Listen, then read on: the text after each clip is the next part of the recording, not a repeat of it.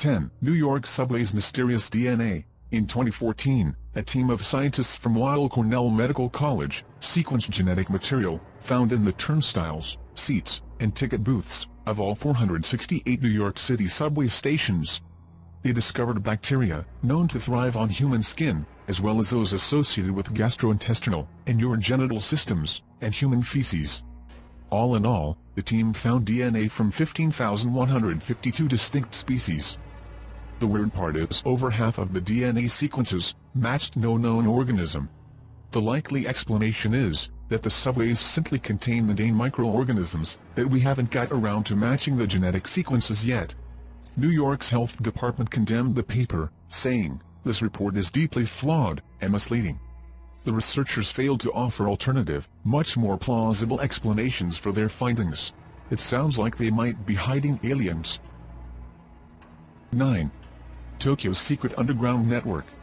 In 2002, journalist Shun Akiba published Imperial City Tokyo, Secret of a Hidden Underground Network, in which he claimed to have uncovered evidence of a secret network of tunnels by comparing historical and modern subway maps.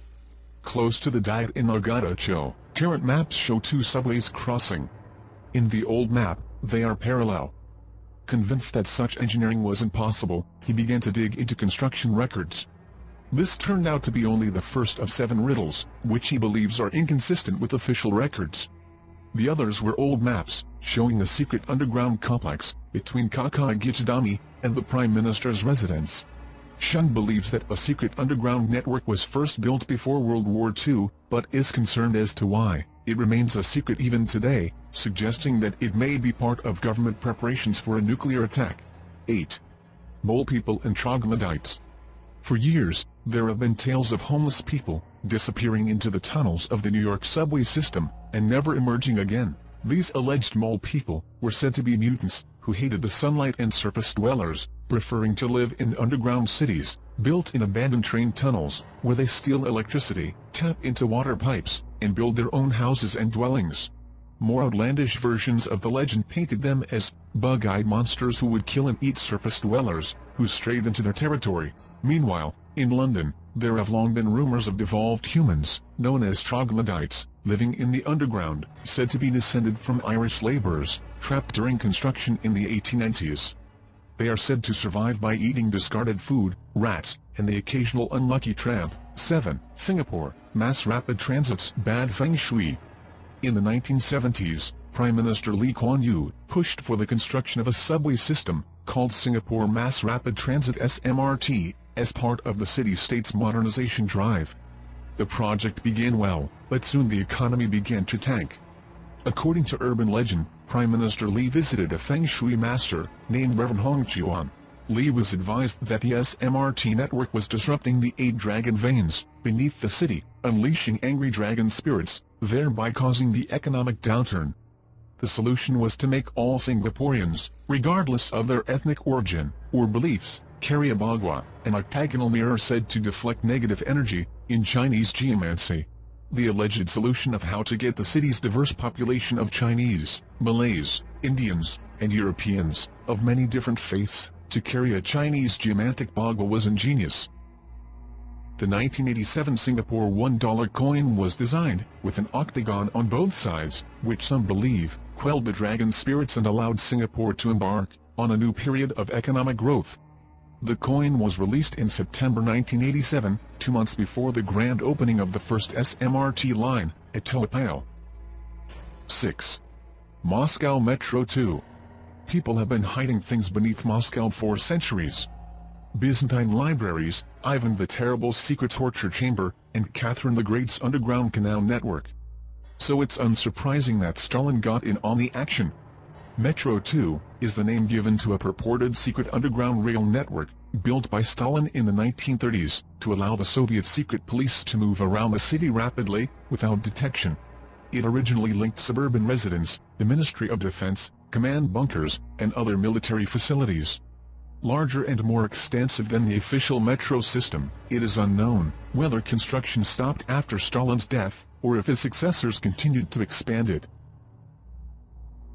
The system was also meant to serve as protection against nuclear attack, with a supposed giant bunker, built beneath the Moscow suburb of Remenki, that was able to house up to 300,000 people, along with an alternate command post, for the Soviet High Command. There are even rumors that the network extends for miles outside Moscow, allowing Soviet leaders to flee, in case the capital was hit by a nuclear attack. A tunnel leading into the Metro 2 system was discovered, after the 1960s Russia Hotel, near the Kremlin was demolished. The tunnel was referred to as D6, which is apparently KGB code for Metro 2, and urban explorers attempted to exit to the main metro line, through a sealed door. 5. Marble of Mohrenstrasse. The Mohrenstrasse U-Bahn station in Berlin is known for its striking red marble, which is rumored to have a bizarre origin story. Some believe that the marble was taken from the center of Hitler's political power, the New Reich Chancellery, or Neue Reichskanzlei. Designed by renowned architect Albert Speer, the Chancellery was a bombastic and ostentatious building, incorporating red marble prominently in rooms, such as the Mosaic Hall and Marble Gallery. This was the building where the decisions leading to World War II and the Holocaust were made, and beneath the Chancellery's gardens was the bunker complex, in which Hitler would finally commit suicide. During the war, the building sustained heavy damage, and was eventually dismantled by occupying Soviet forces. It is claimed that when the East Germans rebuilt nearby Mohrenstrasse station in 1950, they simply cannibalized the material left behind by the crushed Nazi palace. Some point to newspaper reports of a shipment of red marble from Thüringen at the time, but others say it was just a cover-up of the true source. 4. G-Train Portal.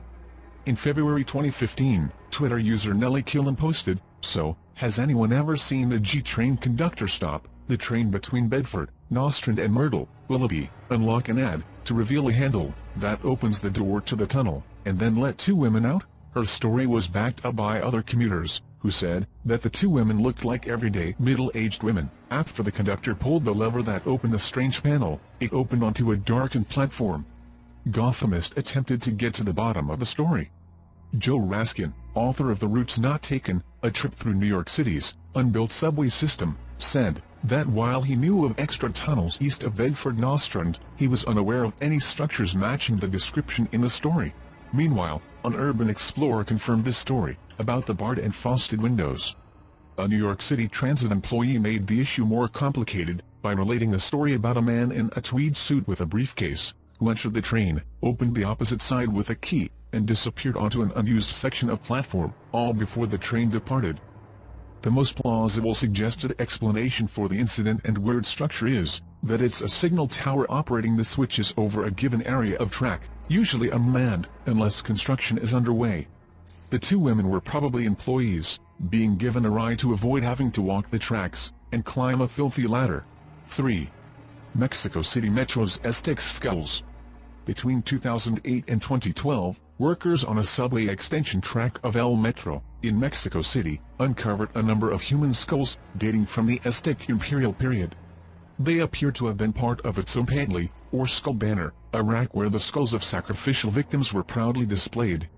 The grisly find included 2 male skulls, 1 female skull, and, weirdly enough, a dog skull.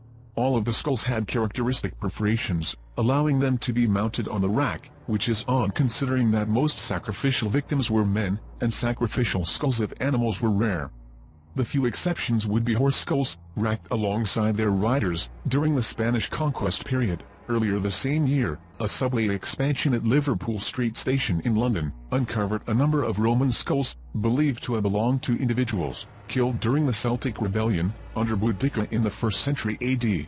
El Metro, meanwhile, has a few more creepy mysteries, including the mysterious sounds of screams and knocking on the walls, in the Pantheon's Tacuba tunnels, a phantom train, and the ghost of a dutiful subway inspector, who still shows up to work at 3 a.m. every day. 2. Toronto's Mysterious Liquid. In March 2015, there was chaos in Line 1 of the Toronto Transit Commission's subway system, after a mysterious, potentially flammable liquid, smelling of gasoline leaked into the tunnel, near College Station.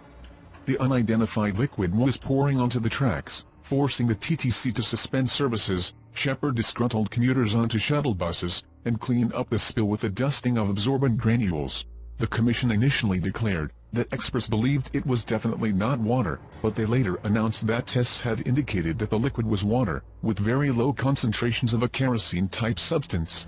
Twitter theorists were evenly divided over the true origins of the liquid. Some blamed the ectoplasm from Ghostbusters 2, and others identified it as the mutagenic ooze from the Teenage Mutant Ninja Turtles. Of course, it could also be linked to stories of Toronto being built over an ancient alien city, inhabited by Greyford Morlocks. 1. Tales of Subway Corpses. In 2007, a story appeared on the Unexplained Mysteries forum, telling of an art student on the London Underground. She was alone except for a man in his 30s, until two young men with a woman between them, boarded the train. They looked sketchy, so the student avoided eye contact, but the man in his 30s sat down next to her, engaged her in conversation like he knew her, then whispered to her to get off at the next station. She did, apparently more apprehensive of the other three, and after the train departed, he explained that he had seen them drag the woman onto the train, with a pair of scissors sticking out of the back of her skull. Another forum member in Sydney reported hearing an identical story, except with three women and strangulation rather than scissors. The urban legend appears to be a global phenomenon, according to research by the Londonist. Most are modern versions of the tale, but one of the oldest is from New York, and tells of a couple riding a late-night stagecoach, who are forced to share it with three ruffians, one of whom appears drunk. The other two get off one by one, telling the apparent drunk, "Good night, Dick," and leaving the couple to worry about him missing his stop.